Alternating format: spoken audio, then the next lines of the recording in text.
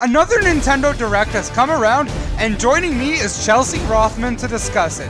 What are my thoughts? What are her thoughts? My name is Nothing Just Go, and this is NVG Discussion.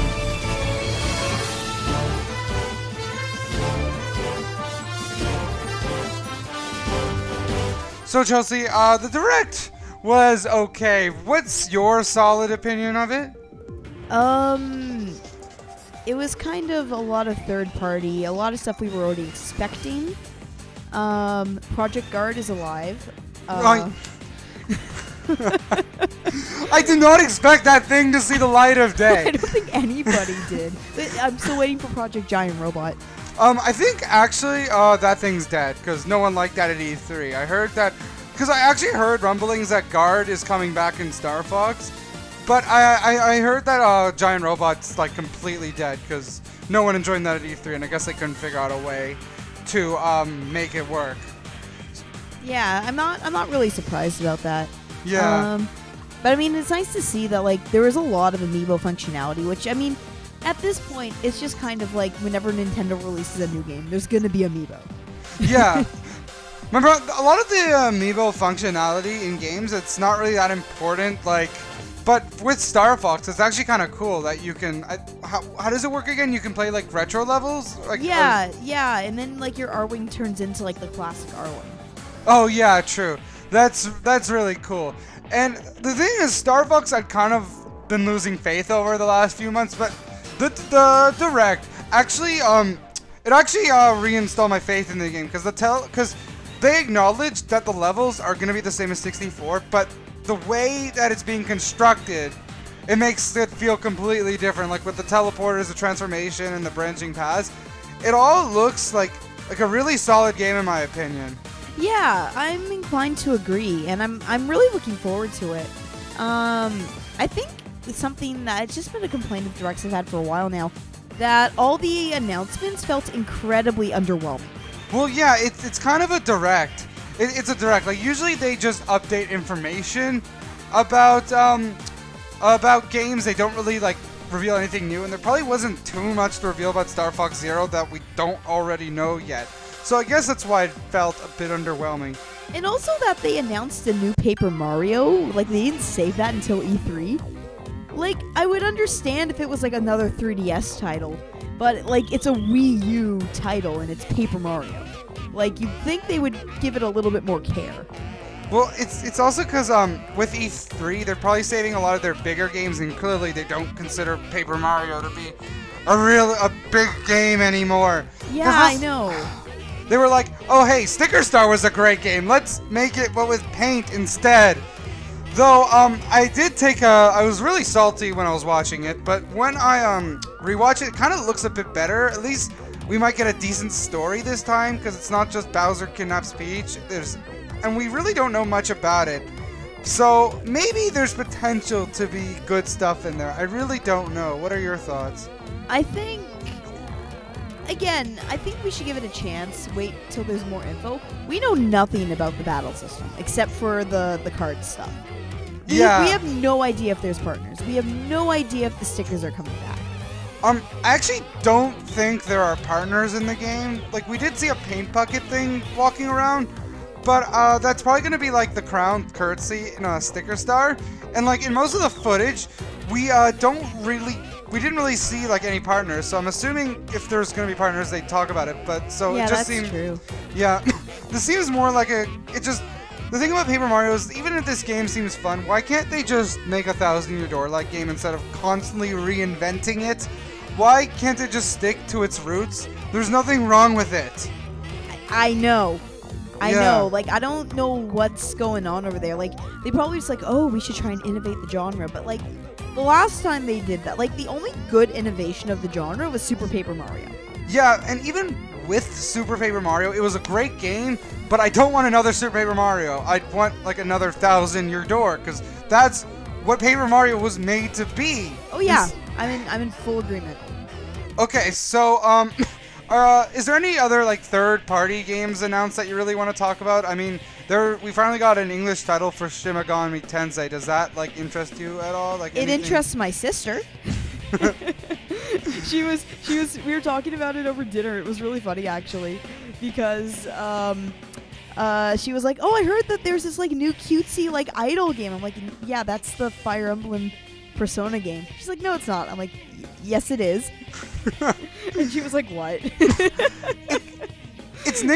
Its name though is really weird. What's it called? Like Tokyo City? What's it called? Something like that. I don't know. I'm just calling it Fire Emblem Modern AU. I'm calling it SMT featuring Fire Emblem because that's pretty much what it is. That's exactly what it is. Like, it plays exactly like a Persona game. Not even a Shin Megami Tensei game. It plays like a Persona game. Yeah, I did like Persona though, so it might be good. I don't know. But like, it has as much Fire Emblem involvement in that game as Monster Hunter does, which that game looks really good. Just too bad I don't really like Monster Hunter that much. Yeah, like it looks exciting for the people who like Monster Hunter. For me, I'm just like, Yeah. Never got into the grinding.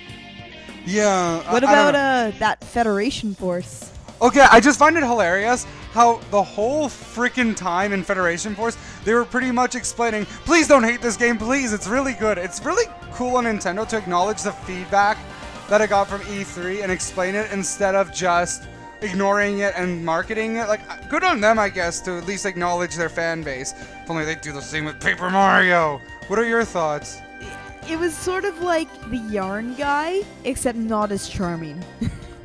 What because Yarn? The guy was like, because you remember at E3 when the Yarn guy, right? When he revealed Yarny, or Unravel rather. Oh yeah. Which just came out. I actually haven't had a chance to play it yet. Yeah. But and he was like, "Oh, this is Yarny. Yarny's been on many adventures. I'm so passionate about Yarny. I made a Yarny. Please love Yarny." And everyone fell in love with Yarny. And so and this guy is just like, "This is Metroid Federation Force. I worked really hard on it. Please like my game. Please like Federation Force. Thank you." You know what? The game actually looks kind of fun. Like, I probably won't get it since Metroid's not a game I like. But in terms of it's a multiplayer Metroid game and it's online, right? Yeah. So it actually seems like kind of interesting. Like, so what if it doesn't have Samus? Like, so what if it's not a conventional Prime game? It still seems like a pretty fun game in my opinion, and I think the fan reception's gonna start to warm up to it after they explain thoroughly why it's a good game. Did that like change your perspective on the game at all? Honestly, at this point, if it's an affordable game, I might try it out. But if I don't have people to play with, like, why would I play a team-based game? Well, it's online though, so it'll probably be like Triforce Heroes, where like you can get Probably. matchmaking and stuff, though with no voice chat. But here's the thing that I found weird.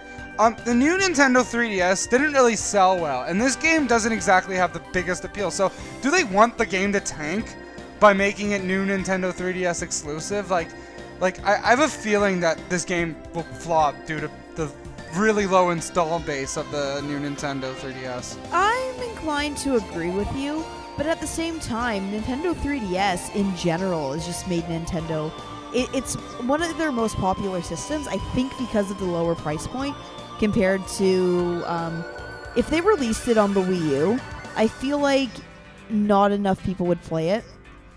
I do feel like releasing it on 3DS because it's also gonna have local multiplayer, right? Yeah, but it's new 3DS exclusive though, isn't it? Is it? Yeah, I'm pretty. Did they? That's what I was saying earlier. I'm pretty sure they said it's new 3DS exclusive, which is why. Yeah, that's good. That's gonna hurt it. I mean, like, look at the sales of Xenoblade 3DS. Like, it tanked. Yeah, exactly. That's why I'm surprised that they made it new 3DS exclusive. But I guess like they said there was gonna be new 3DS exclusive games, and they didn't do much with it. But I guess they're doing more with it now. I don't think Federation Force is gonna be the thing. Like, it's gonna drive people to get a new 3DS. So I think what would drive them is stuff Nothing. like. No, but like if Hyrule Warriors Legends was exclusive, I think it would flock people to buy the new 3DS. Well, it pretty much isn't exclusive since I heard it's borderline unplayable on the 3DS version because the frame rate tanks. Yeah. Speaking of which, what did you think of the DLC characters for Hyrule Warriors? Because you're a big fan of that series. My body is ready to play as the boat. My body is so ready. I didn't realize he had a name. I thought he was just called the King of Red Lions. Well, obviously, you have not played enough of Wind Waker. They didn't mention his name in Wind Waker. Yes, they did. They just called him... Did they? Yes, they did. Really? Yes, they did. Huh. Why did they add Medley though and not Groose? I mean, Groose is like amazing. Because they're gonna announce Groose later. Like we all didn't expect Tingle to actually be in there. Yeah, that's true. And they said there's 4 packs coming. Yeah, so one of them has to be Groose. It better be. I will. Like, I don't like Hyrule Warriors, but if Groose is not in that game, I will be very, very even more salty than I was with freaking Color Splash or whatever. I'm hoping one of them's gonna be sort of like about Zelda U. Like it's gonna be promotional of Zelda U. Oh yeah, actually I didn't think of that, but that's actually a really good idea. That it's probably a good will. idea, but is Nintendo gonna take advantage of it? Yeah, of course. That seems like totally like a Nintendo thing to do. Like, because there'll probably be a pack coming out the same time as Zelda U, and like you'll be able to use Zelda U characters in Hyrule Warriors. Yeah. Yeah. So that seems like a really interesting idea. The Mario Maker costume, the new costumes and DLC stuff seems really cool. It's really cool you can finally put keys in the game to have boss fights and stuff. Yeah, I'm actually really looking forward to seeing the levels that come out of it. Yeah. They're going to get like really, really hard. Like just watching at Awesome Games Done Quick this year, they did like a speedrun race. It was blind. They got like 8 of the best like speedrunners who also happened to play Mario Maker. And those levels were insanely hard on their own, and they utilized some really unique gameplay strategies. So now with the inclusion of keys, like puzzle levels are gonna like whoosh. Yeah, that's true. I thought it was just gonna be used for like boss fights and stuff, but that's a good point. Like there's gonna be a lot of cool like puzzles and maze ideas with the keys. And but the thing that kind of perplexed me is the hard mode. When I played expert mode, those challenges were, I mean, those levels were borderline unplayable then. Now they're adding like a super expert mode or whatever. How hard are those levels gonna be? Well, you'd be really surprised. Like, you should look up the Awesome Games Done Quick Mario Maker. Like, those levels are insanely difficult, and those like speedrunners are running through them blind, like not knowing what they were before. Are they like Kaizo levels? Yeah. They're like Kaizo levels. Yeah, because the thing is, when I play hard mode, there would be some Kaizo levels there already. So I'm curious how hard expert mode's going to be. At least it's only 6 levels though, so it'll be easier to beat. It just like the levels will be hard. You have 100 lives to beat 6 levels, so I guess that's a bit more fair. A little bit. Yeah. A little bit. Is there anything else that we haven't touched up upon that we need to talk Kirby. about? Oh, right.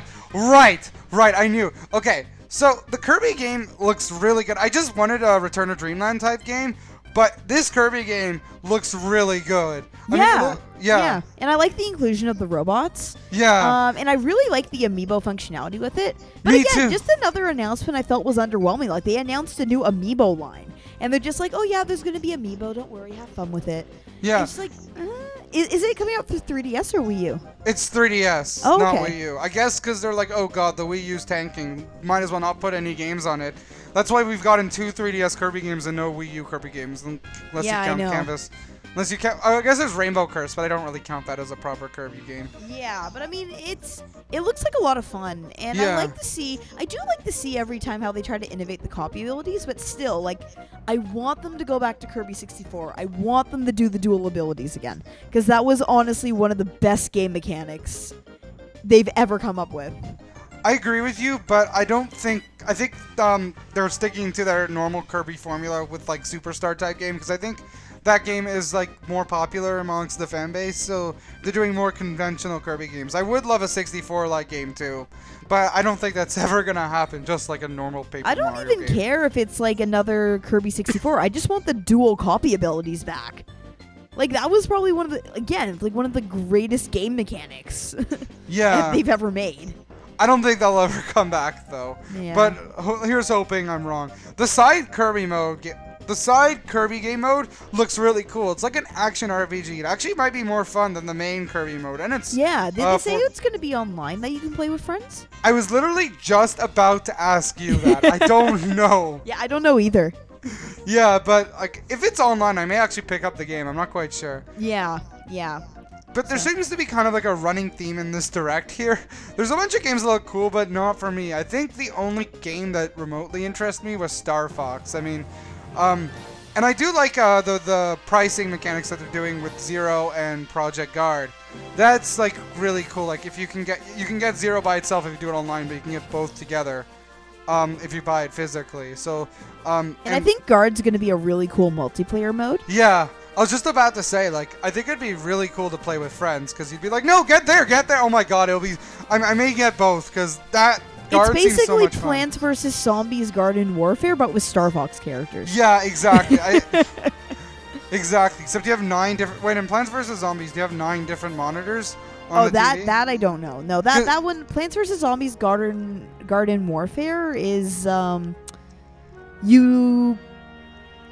I think you can deploy units, but you get to play as one of the units and actually like kill the things. Oh, I see. But with Star Fox Guard, you have 9 different monitors on your TV, so everyone's gonna have to look at different monitors and help out each. Oh my god, I just can't imagine. It's gonna be insane. It's gonna be so much fun. I think I'm definitely gonna get both.